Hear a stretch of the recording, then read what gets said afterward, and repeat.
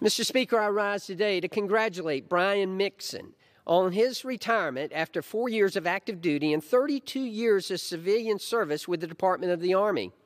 Brian served honorably as an air traffic and airspace officer and was recognized for his work when he was awarded the Air Traffic Control Manager of the Year award by the Air Traffic Control Association in 2019.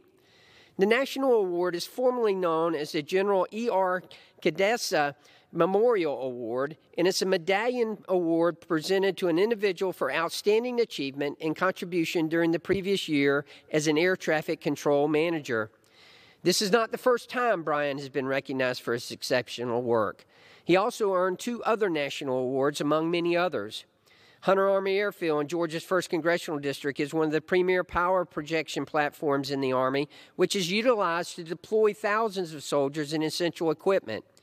Brian's contributions have been essential to the readiness capabilities of the units that utilize Hunter Army Airfield.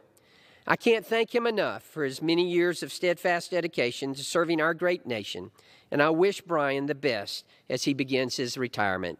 Thank you, Mr. Speaker, and I yield back.